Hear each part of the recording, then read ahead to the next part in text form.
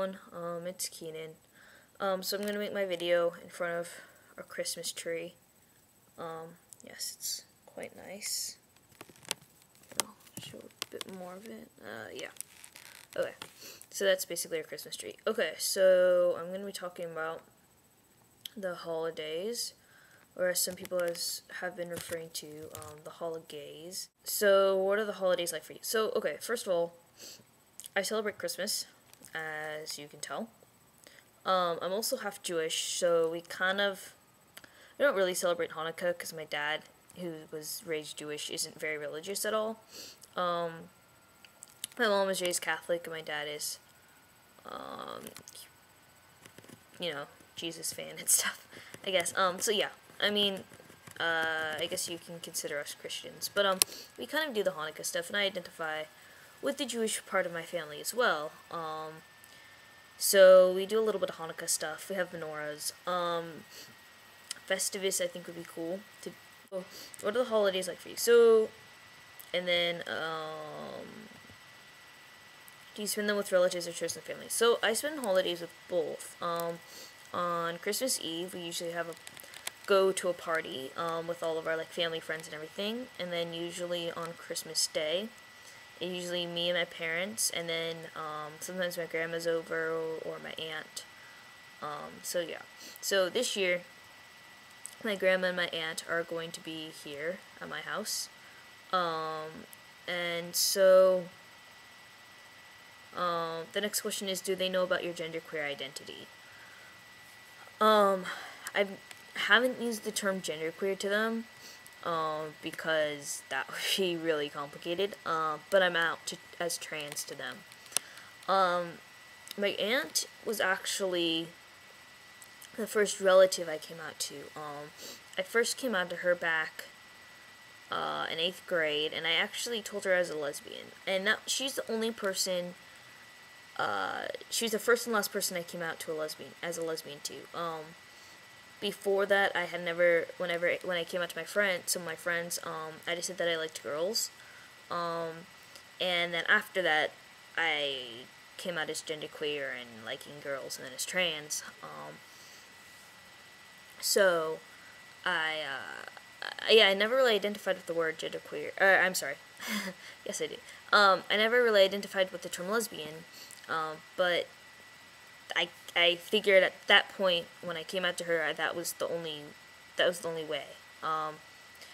So yeah, but I came out to her this summer as, changing my name and everything, and that was tough for her, I think, because now she has 3 nephews, and no nieces. I mean, I was never the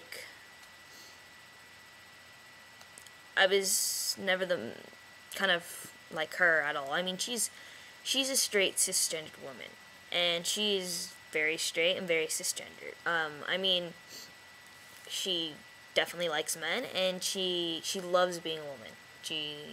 We were talking about this, and she loves being a woman, and I can't understand that, and she can't understand, not identifying with how you were born, and I can't really identify with identifying with how you were born. So, but she's having, I think, a harder time with it. I think there might have been a little bit of hope there that I would change or something. But, I mean, she's overall accepting. It's definitely going to take her time to get used to the pronouns and the names, especially because we only see each other about once a year, if. And I think, she's accepting, I guess, but it's going to take her time to come around, and just explaining to her how I feel and everything. So we'll see how that goes. And then my grandmother, who's coming to visit, I came out to her, I don't know, a bit ago about liking girls, and she was like, yeah, I figured, but she's like, but you never know, someday you might meet a nice young boy, and I was like, yeah, no, that's not gonna happen. I mean, I didn't go on my whole, well, sexuality's fluid and stuff, but really, I don't imagine myself being attracted to a guy. It could change, or someone you would stereotypically think of as male. So, yeah. no. But then when I came out to her, she basically was like, "You're too young to know. I have this psychiatrist friend who, like, says that, like, kids change their mind and blah, blah, blah." I'm like, yeah, your friend's, what, like, 80? Like, your friend hasn't been in practice for, like, 20 years. And, like, they might not even have any experience with people with, different gender identities. And so, like, I'm in therapy. My therapist, like, you know, agrees that I identify as transgender. They're not like, well, no. So I was just basically like, be quiet. Like, I didn't say that, but like, your friend doesn't really know what she's talking about. And she's really old school and stuff. So that will be interesting. She's a devout Catholic, so that probably has to do a lot with it too. But yeah, and then with my chosen family, some of them are great with the name and pronouns. I mean, they're all accepting and fine with it. It's just gonna take them time getting used to the whole trans thing and the whole name and pronouns and stuff. I mean, some of them are great because two of my really good family friends, they have a really good friend who's also a trans guy who's recently, maybe within the last 2 years actually, has come out and everything, and they've been friends with him since they were in like 6th grade. So they're really awesome with everything. Yeah, I'm really happy about it. And then everyone else, I think, is going to take time for the name and pronouns. They're a bit floppy on them. But they're all cool with it. So, yeah, this Christmas will be interesting, being like my first Christmas as Keenan and everything. What's my favorite holiday dish? That's really difficult. I love turkey. I love cranberry sauce. I love stuffing.